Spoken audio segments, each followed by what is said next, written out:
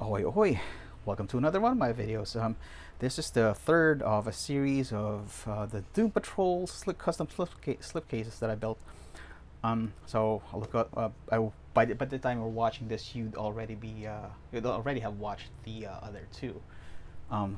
So if you haven't done so, please subscribe to the channel and like the video. You know, that helps with the whole algorithm thing.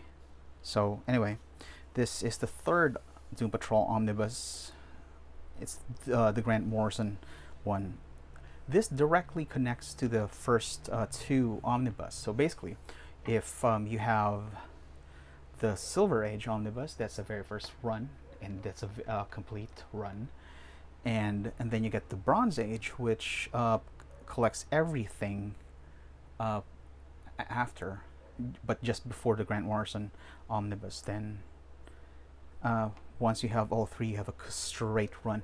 And then when the Rachel Pollack Omnibus gets released late October, that's another straight run from Volume 1 to Volume 2. So basically, Doom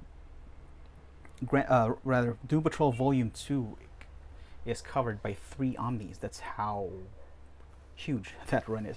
So this is let's take a look at the Omnibus first. So this is a fairly popular run, because when Omnis were first being sold, this was the only Doom Patrol Omnibus available, and this was an earlier printing with the original Vertigo logo here.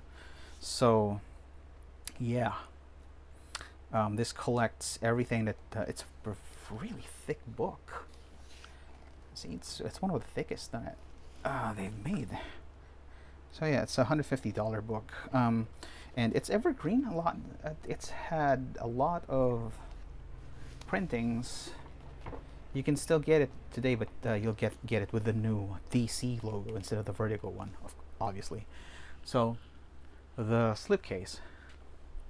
This is a promotional image Richard Case did. I think it's for the Who's Who, DC Who's Who book. So this was originally a scan that I had to edit, because the scan didn't look right with the, it's too gray, so I had to edit that. Yeah, and it had to edit the curves too, just to make the colors look right. This was an alternate logo, so I didn't remove it.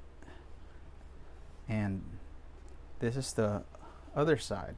This is another promotional image, basically, except that I had to edit out the background and put the, if you're keen-eyed, you notice that this is the ant farm that was in one of the Doom Patrol issues that featured the yeah, the ant farm in the comics is very different from the ant farm on the TV series. So if you haven't read this, you should. It's a lot weirder than the, and it had the yeah, well, it also has the fairly complete lineup here. You have Josh Clay here. Yeah, although of course you have the 3 main ones, and then you have the spine, which I also used that same logo but without the because it's not part of the title.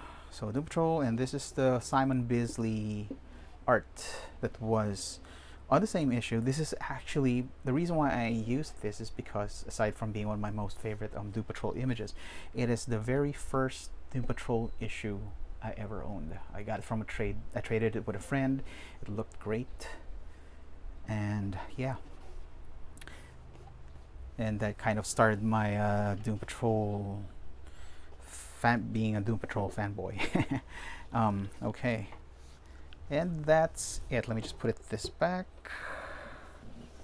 and that's your look at the Doom Patrol custom slipcase.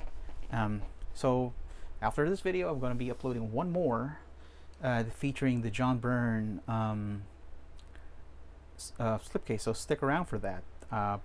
Subscribe, and till the next video, be good.